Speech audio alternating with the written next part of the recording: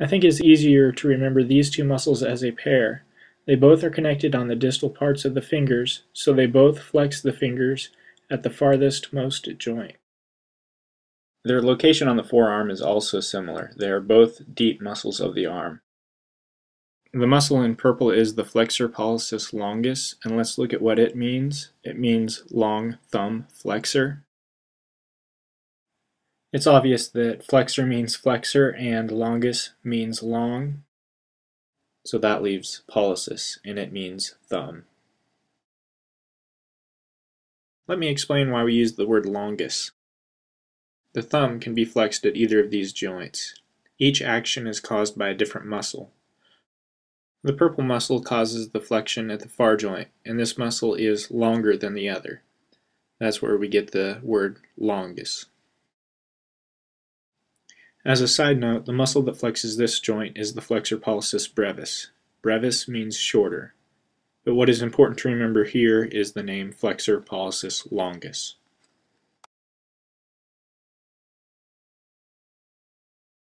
The muscle in blue is Flexor Digitorum Profundus, and the meaning of that name is deep digital flexor.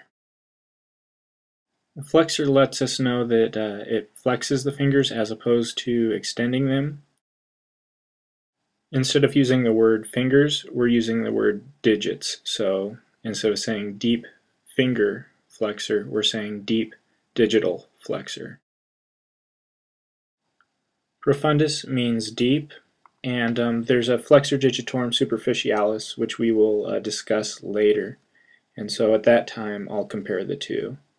But for now, you just need to know that profundus means deep.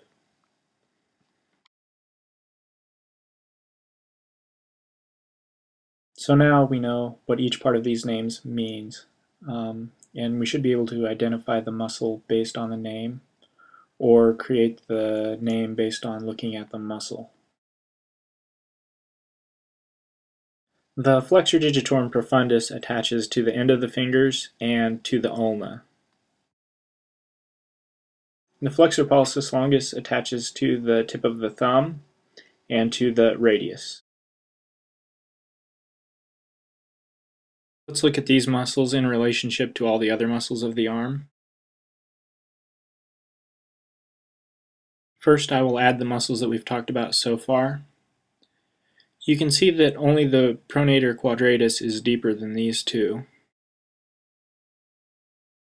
Here are the rest of the muscles.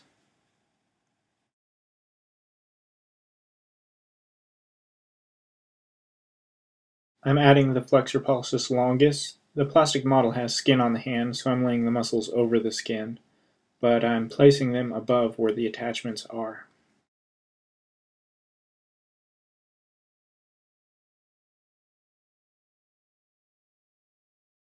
And here are the deep digital flexors of the arm.